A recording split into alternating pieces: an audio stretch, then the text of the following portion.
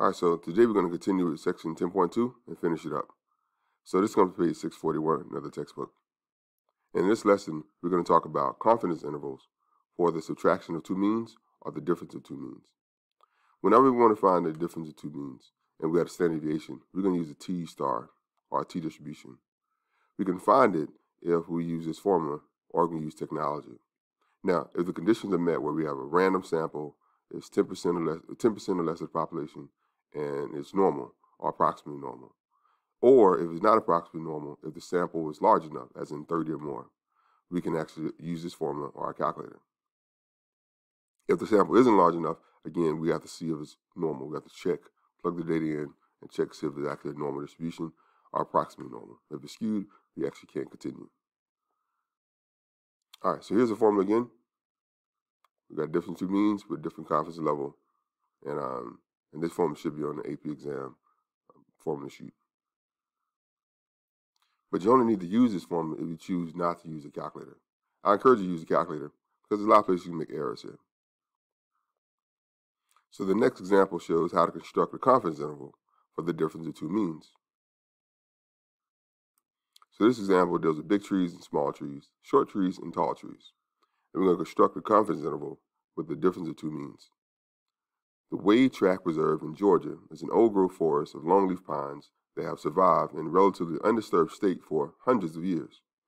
One question of interest for foresters who study the area is, how do the sizes of longleaf pine trees in the northern and southern halves of the forest compare? To find out, the researchers took a random samples of 30 trees from each half and measured the diameter and the breast heights of DBH in centimeters. Here's the comparative box plots, the summary statistics from a mini plot. So looking at these box plots, it's clear that our mean is far away from our maximum, and it looks like it's skewed on the right end. And here our mean is far away from our minimum and a lot closer to our maximum. It also looks like it's skewed on the other end. So look at the data. This data looks to be something like this, kind of thin, then most of the data is down here. Then this data looks like it's kind of thin, then most of the data is up here. So they both are skewed. But the good thing is, though, we've already taken a sample of 30 for each of those. So it doesn't really matter that we're skewed. We can still use our t-distribution. All right, so here's the data that we actually have. I don't have my document camera with me today, so I can't show you my calculator screen. But I can tell you what I'm going to type in. The first thing you may want to know is there a difference between the populations? And looking at the example, it looks like it probably is. Like the median here is much lower than the median for the southern trees. Also, the bulk of the data here looks like 25, 25, 25. 75% of the data in the northern trees is smaller than the median in the southern trees. So it's clearly the trees here have a shorter length for the BDH. But let's look at it with the data.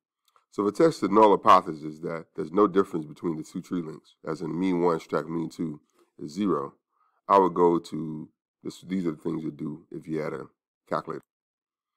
You enter stat in the calculator, go over to test, look for two sample t-test, go over to statistics or stats, enter the mean here, the standard deviation here, and the number size here, and then do it again for the southern trees, and then hit the not equal to button. And when you do that, you should get a p-value. You should see that p-value is about 0.011, or about 1.1%. This is less than 5% on the 95% confidence interval. So we have to reject the null. What we would see is that the difference is not 0, as in they're not the same values. So we couldn't accept that they're the same values, and we reject the null. There's clearly a difference between both of those. Now, to actually create the confidence interval, because this lesson is about creating confidence intervals, now let's do it this way. All right, so to construct a confidence interval, you can do the same thing. You can go to stat, go to test, but instead of being two sample t-test, you're going to do two sample t-interval. So you're doing an interval. Hit stats, enter the mean standard deviation as you did previously. Let's use the 95% confidence level for right now. And then let's do pooled, no. And then hit calculate.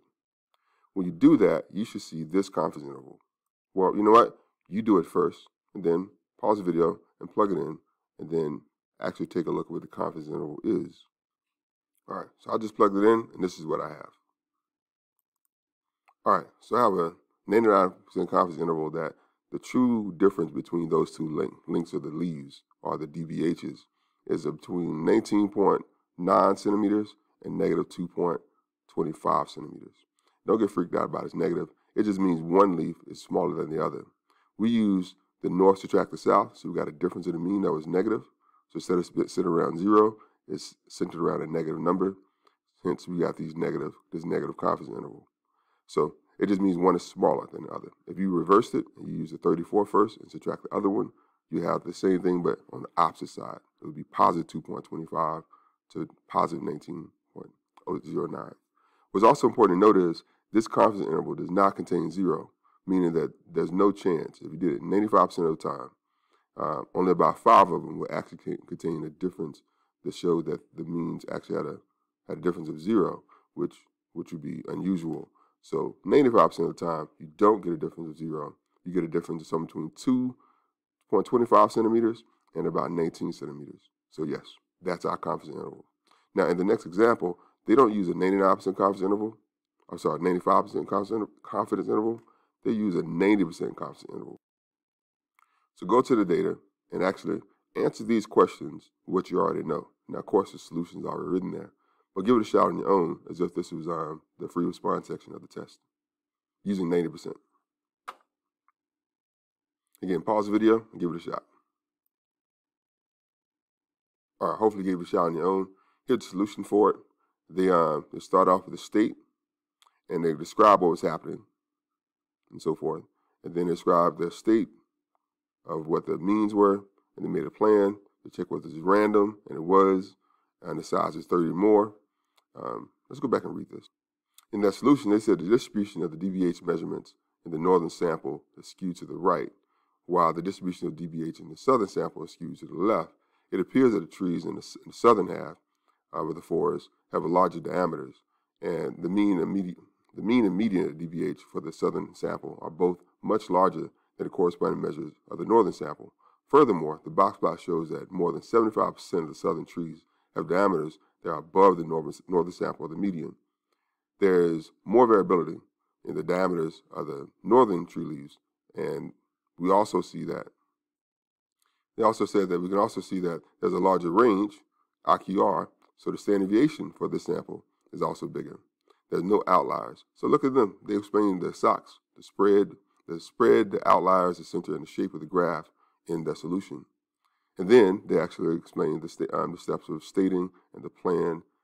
They checked to see if there was 10% rule applied. It's assumed that there's more than 300 trees in the forest. Was it random? Yep, it was random, and it took 30 or more. Was it normal? The box plots given the population distribution were not normal, but we had a size of 30. We could actually continue with our t-distribution. Then they actually did it. They actually did it using the formula. And the formula is conservative estimate, so it gives you a smaller value. And they actually rearranged it too. They wanted to get a positive value, so they took the larger forest, the southern forest, subtracted the northern one. They got this standard deviation. They got this confidence interval, which is pretty good. All right, so it's a pretty good confidence interval. But if you use technology, you just simply have to say that you're using a two-sample t-interval, and you can use the calculator for it. You might write out the things you're plugging in, and then you would get something closer to this. You may have had the negative version of this because you may have not rearranged it, so you had a bigger number, subtract the smaller one. And also, because they're using the calculator using a larger degree of freedom, it gets a wider interval. So yours may be bigger than what they had at first. At this point, you're ready to try example 37. Right now, pause the video and read this section.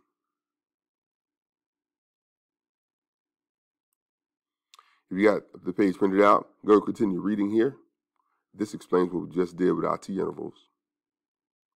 And you're actually ready for the check for understanding. So if you read all that, go ahead, pause the video and try the check for understanding section. Hope you had a chance to finish. We'll go over the key for this in class. Also, continue reading the rest of section 10.2. Just read it through on your own, and hopefully you understand enough about it to understand how they came up with these solutions. But continue reading the rest of section 10.2, and we'll continue this in class. Talk to you soon.